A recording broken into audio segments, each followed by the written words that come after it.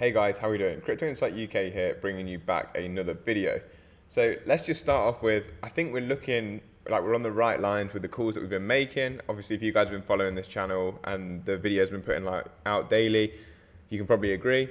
We had this great tweet yesterday from one of the macro legends of like Raoul Pal's era, who follows me on Twitter. Maybe he's been watching my videos, I doubt it, but maybe, because he said this yesterday. Macro people, this is a gift purchase in Bitcoin right now. Softer economic data ensures more aggressive Fed, just waiting for unemployment rates to reach 4.5. Expected liquidity driving gold and silver and NDX, which is NASDAQ, US dollar weakening too, strap in or forever hold your peace. It's what I've been talking about. What I've been talking about, guys, as you guys know, before we quickly get onto Bitcoin, is the DXY, so that's the dollar weakening. We've looked at this. I've shown you guys this multiple times. I've been talking about gold. I've been saying that gold has been performing and holding well even when Bitcoin fell yesterday. It's literally one of the key points I made in the video.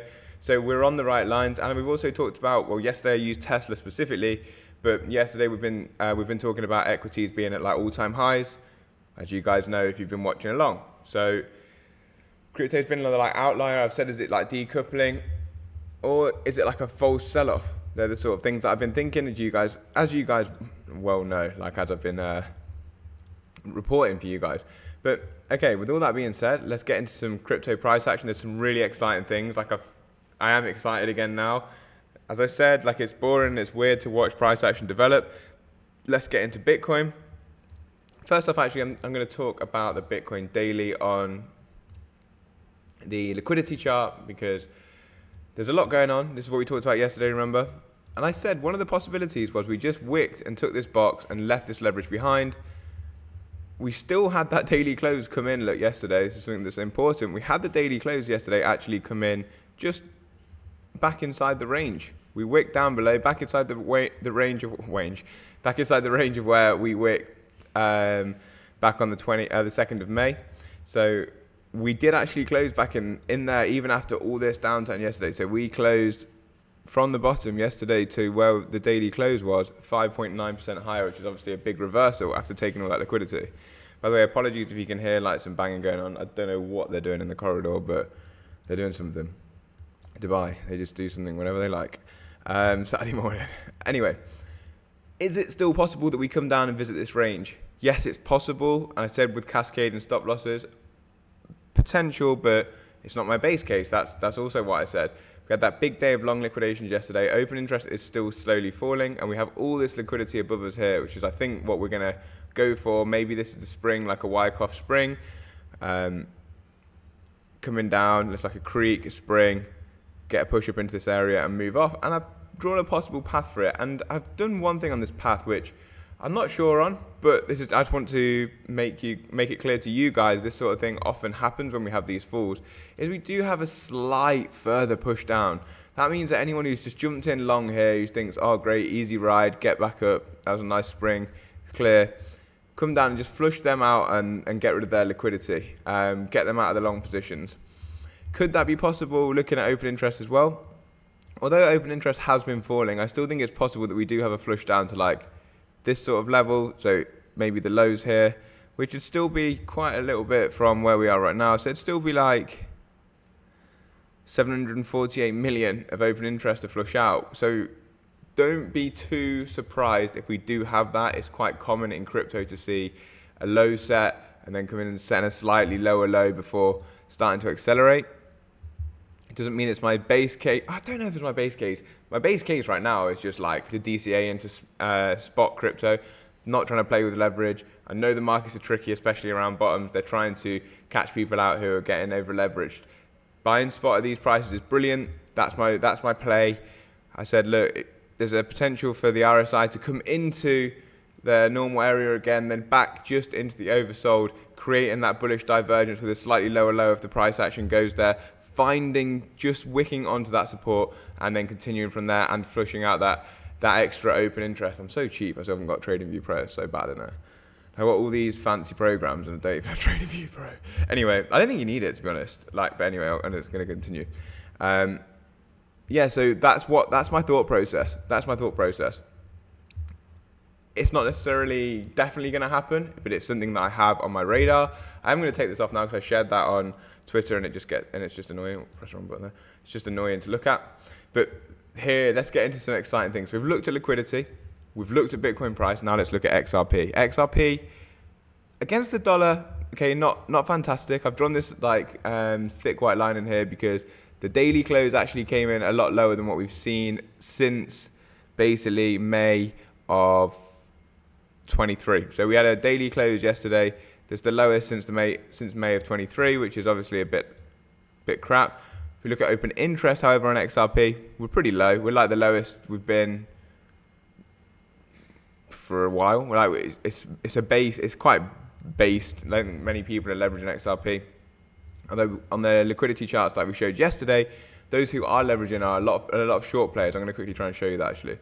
Let's have a look if we can get XRP open quickly just to get that open. I wasn't planning on showing you this, but we showed it yesterday. I just thought I'd touch on it again. Look, open interest is low, but the liquidity that we do have does seem to be sitting above us. Look, unless something has changed. But yeah, the liquidity we do have sits up here. So that's something to consider. I'm going to close that now because it's making my laptop dodge up. But yeah, the interesting part, guys, this is where I get excited. The interesting part is this. Where are we? XRP versus Bitcoin and XRP versus ETH. You know I'm going to talk about it, and I am. Felt a bit gutted yesterday. I was like, oh, it's lost all its strength versus Bitcoin. It's lost all its strength versus ETH. Guys, it came down and it rejected the push down and wicked right back up into the area that we've been sitting in and still held this key support level that we've been holding. And against Ethereum, even more interesting, actually finished the day yesterday on a high against Ethereum. And look, we're right up against that resistance level again against ETH. That is looking pretty promising. Look at that volume coming in. We're up here, getting excited. I'm getting excited again, guys. A big volume, rejecting all those people who were trying to push that XRP versus Bitcoin down. Today's a big day, guys. We want to see a close above this white line for ETH, and then obviously one above this one to confirm towards this bullish area. And this is where we're looking for the big confirmation. And like it looks like a lot on the daily time frame, and it is percentage wise. Like from here, it's still 20-25% to get up there, and for Bitcoin, it's still like 18% to get up there. But look, if you look at this on a weekly time frame, I'll show you more zoomed out perspective. We're chopping around at the bottom. We're creating lows here. We're coming out of the oversold area on the RSI, and this is the area that I was showing you towards here, 18%. We start to open up the corridor for a 270% move against Bitcoin, or at least a 60% move. And then realistically, if we start to get some momentum, we're looking for a big boy, lads and lasses. If there's lasses watching this, it's not really said. My analytics say could be something like this. And I don't want to be that moon boy, but that is the move we're looking for. And you can see historically, it's come from these regions. We have those spikes out, and I keep saying it. It comes over the space of 2 or 3 weeks. You get 2 or 3 weeks of exciting price action for XRP. Sometimes a little bit more here. Look, it was a little bit more of a grind back in 2014. In 2017, you got about one. We're talking about these weeks here, so like 1 or 2 there, 3, 4, 5. 1 week down, 2 weeks down, 6, 7, 8, 9, 10 weeks, and you've done a 29x basically against Bitcoin. Similar with XRP against ETH. Look where we are. Look where we are. And I'm talking about getting back up to this level and closing above this level here. But look at the sort of moves that we can get here. Let's try and... It's not that clear because I've drawn so much on here, but let me just show you from where we are. This is rough, guys, because there's so much drawing on here. Again, against ETH, 25x. But realistically, like we're looking like a 2.2x against ETH if we start to break above this level here, this bullish confirmation, if we close above this box. That's what we're looking for. That's why I'm getting excited about these bottoming structures that we're looking at. Haven't actually looked on the monthly, so let's have a quick look on the monthly, just do it live just before I wrap up this video. Looking nice. Look, we're taking the liquidity below us on the monthly time frame. We bounced into this oversold area here. Looking to continue. That's against Bitcoin and against ETH. Let's try and do you know what? I might take off these drawings just to have a look. Nice doji at the bottom here. Things are looking good. We want to see some volume. We want to see some volume here. We need to get closes above this level here, and then we're looking good. So that level against the ETH is 0.004737. That's where we want to be looking for bullish closes on the monthly. I actually did want to look at the Bitcoin dominance chart quickly before we left today. I'm not going to be making a video tomorrow. I'm flying tomorrow to Amsterdam. Come on, England, they play tonight. If they win, I'll actually be in Dortmund on the day that England are playing the semis in Dortmund. So that'll be flipping exciting. I'm looking forward to that. Let's get the drawings back on. Bitcoin dominance yesterday did have find some strength, but it didn't manage to close above the resistance. It actually rejected that. And again, we're still stuck below that resistance level. So these are all the things that we've been watching, guys. A lot of volume coming in. There's more volume today pretty much already than there was yesterday and on a bearish day. So let's see. There's still a lot of price action to play out. I've said there's a projected path potentially for Bitcoin where we do see a further flush. I don't want to guarantee that because one of the things that I've been talking about for the last few days, if you've been watching my videos, was just taking that box of liquidity and wicking into there, pushing off and using that as our spring. So let's see. If you enjoy the video, guys, please do share it with a friend and subscribe.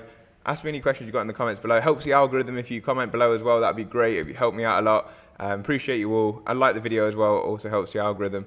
And I'll see you very soon. I'll get a video out as soon as I can.